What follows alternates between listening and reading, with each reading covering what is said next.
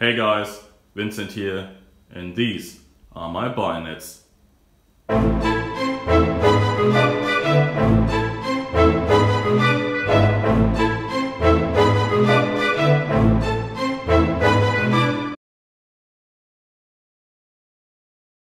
Welcome back guys to the third and last part of my collection series, and I would say let's just get started. So, these are mainly sword bayonets, because I do not collect socket bayonets, but I do have one, so I can show it to you. This one here is the bayonet for the Prussian musket 1809/12, and this came with a musket that I bought, and therefore I will keep it. Nothing too special here, just a regular socket bayonet. Maybe one interesting part is that mostly Austrians and Prussians used this spring locking mechanism, while Great Britain and especially France used the locking mechanism with the turning ring. So the first sword bayonet here is the Fusilier Bayonet 1860, and it has a nice broad blade with a pipe back construction.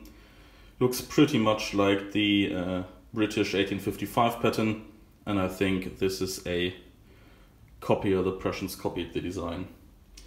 This one here is what was originally another 1860 model, but was then in the early 1870s adopted to use the Jägerbüchse 1871.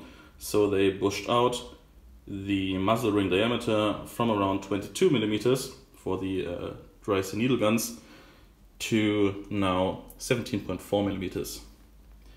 The next three bayonets are my Hirschfängers, or the Jäger bayonets, and here's the same story. They used them with the dry needle guns, and when the Jägerbüchse 1871 came around, they adopted them to be used with a smaller muzzle of the 1871. This one here is shortened, I don't know why. Yeah.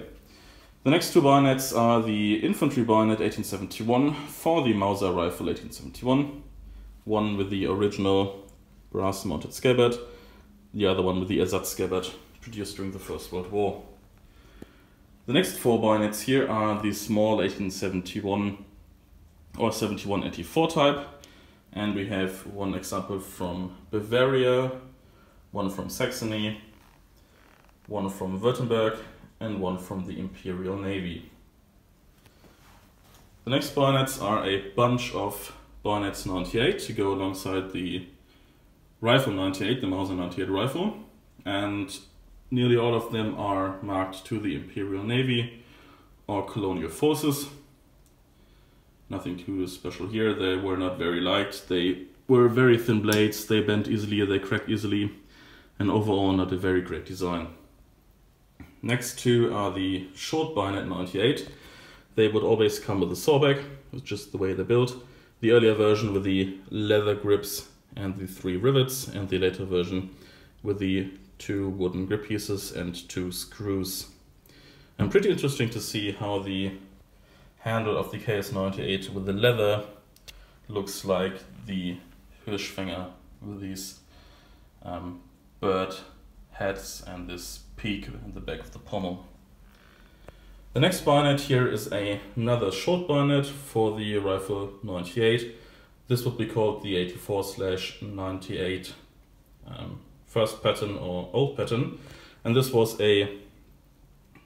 designed to be cheaper and more cost effective than the KS98, and they were using the scabbard at the blade from the before mentioned 7184. Now the next bayonets are the Pioneer bayonets. First we have the 9802, this really hefty and big blade, the sawback. This was only in service for 3 years, from 1902 until 1905, and then was replaced by the 9805 because it was still useful enough, but a bit lighter and a bit handier. So for the first 3 years, the 9805 was always produced with a saw, And then in around 1908, 1909, they start producing versions without a saw. So these are those.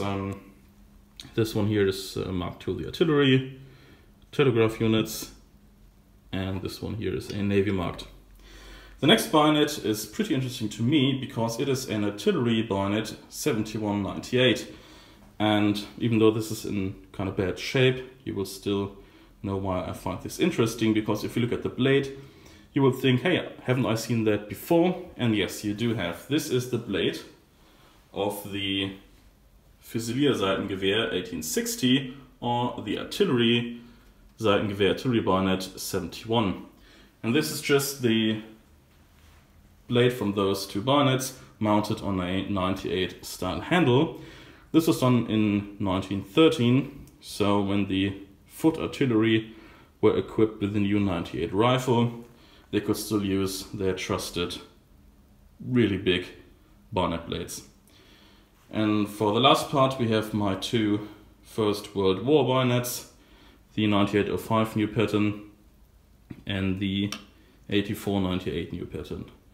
Both with the typical steel scabbard and the flash guard, so these bayonets could be used with a carbine 98 or without the muzzle breaking the wood grip pieces. Alright guys, this is it. This was the last video from my collection. I hope you enjoyed them. If you have any questions or anything else, just comment under the video. I'll be sure to read those. And this leaves me with nothing else to say, but I will see you guys in the next video.